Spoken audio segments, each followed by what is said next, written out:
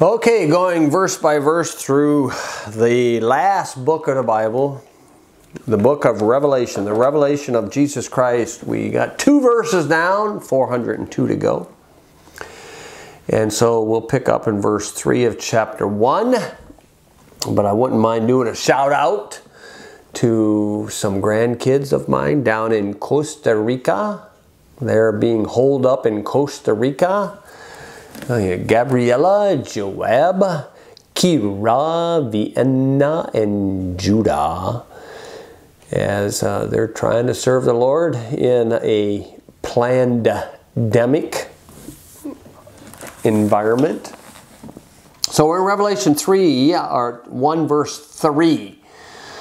As I'm going through this book verse by verse. And of course, this is the best way to learn the Bible. It is the slowest way. It's about like taking one brick and one brick and one brick and one brick and one brick. You know, it's about like chinking a log house, which I have done. Boy, that's exciting. Chinking, nail, nail, nail, insulation, insulation, nail, nail, chinking, mixed mortar, chinking. You know, that's how you build a house. Peel the bark by hand, 2 hours per log. Yeah, you just slowly work at it, and you get a house done. Well, you want to build a spiritual house, you do it by going verse by verse through this Bible. I know we live in Laodicea, and take note of this when you hear preachers talk today. Everything's exciting. It's all exciting. Oh, we're going to have exciting service. We're just excited about everything. We're just excited. Oh, we're excited about it. Hey, well, you're going to be excited and have fun. I mean, that's your way. That was exciting. Yeah. Now, we're going to be faithful during the sag, bag, and drag. We're going to take a book and read the words. And there's going to be no neon light put on the words. And I'm not going to smoke any dope to understand the words. And we're just going to believe the words and try to please God. Try to come up with the thoughts that God wants us to come up with without adding, subtracting, or changing anything that's recorded in this pure book. Revelation 1 verse 3 says this is a unique blessing of going through the book of Revelation, where it says, "Blessed is he that readeth." So just reading it, you get a blessing. A blessing on your head. You know, it's not going to be one of these, you know, from the Popey, you know, blessings on your head, you know, blessings, blessings, blessings. No, it's not going to be one of those. It's not going to be mazel tov, mazel tov. Blessings is blessed is he that readeth. Okay, blessed is he that readeth, and they that hear the words of this prophecy. This prophecy, the spirit of the testimony of Jesus Christ is a spirit of prophecy. So blessed is he that readeth, and they that hear the words of this prophecy, and keep those things which are written therein, for the time is at hand. So I definitely can read it. I can definitely hear it by listening to my voice as I'm reading it. But keeping, depends what he means by keeping there, because there are some things in Revelation that I cannot keep. Okay, but I can believe. I can believe the doctrine.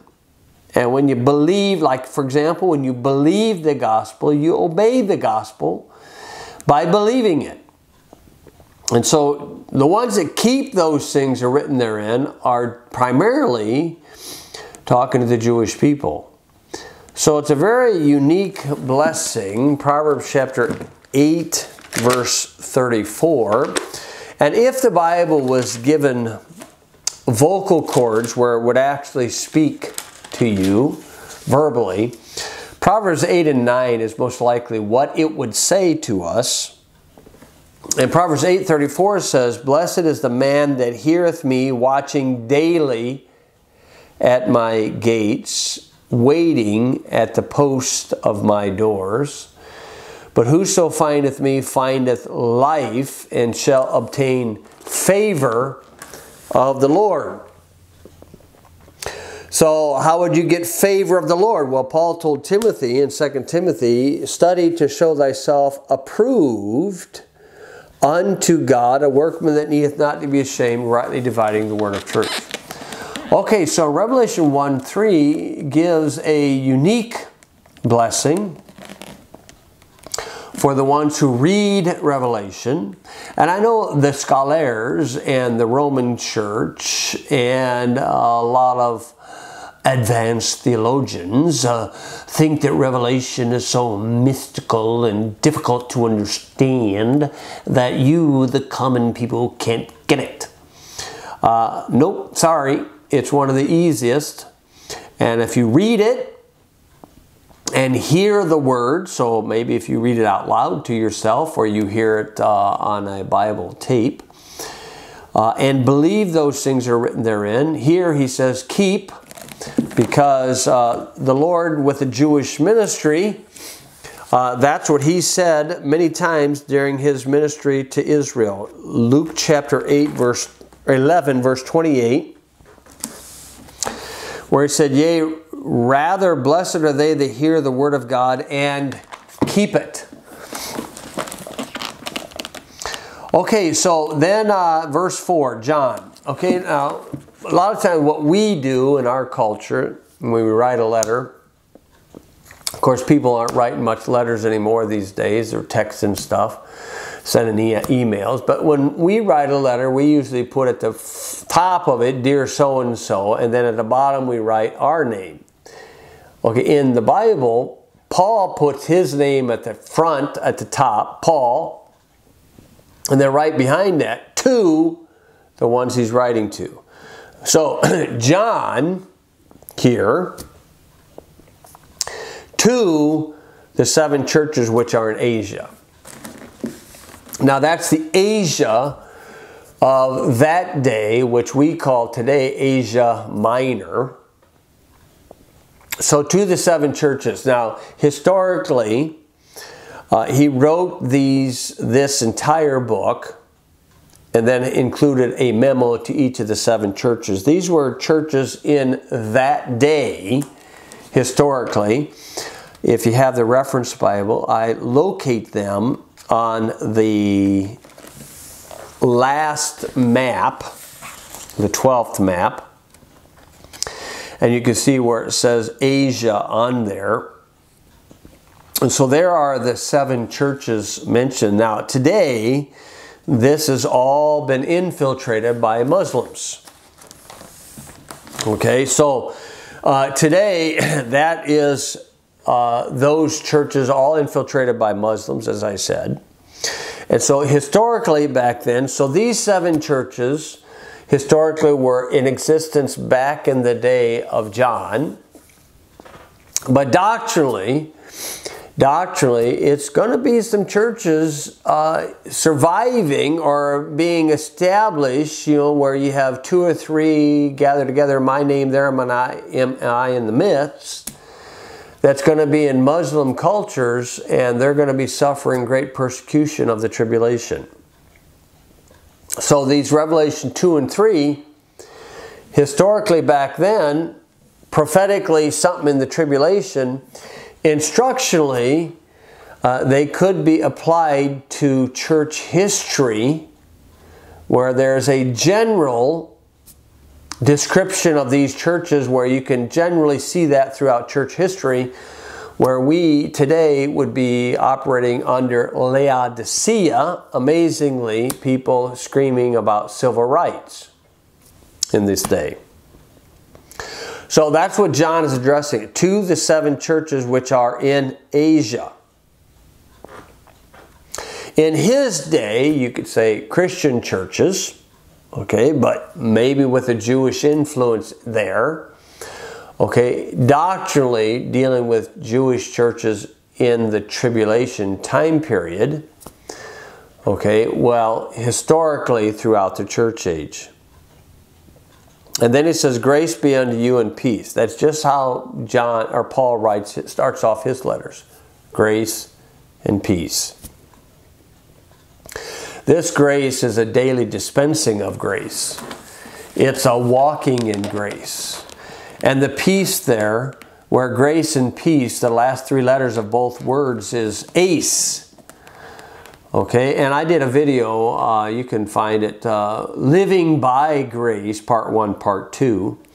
And the peace here, it could be an inner peace, or it's the peace with God. You have peace with God through justification, but you get the peace of God through sanctification. They're uniquely different. So grace be unto you and peace from Him which is and which was and which is to come, and from the seven spirits which are before His throne. So there's the introduction there of the first time the number 7 is found. Okay, so you have a description of the Lord Jesus Christ, which is, and which was, and which is to come. Past, present, and future.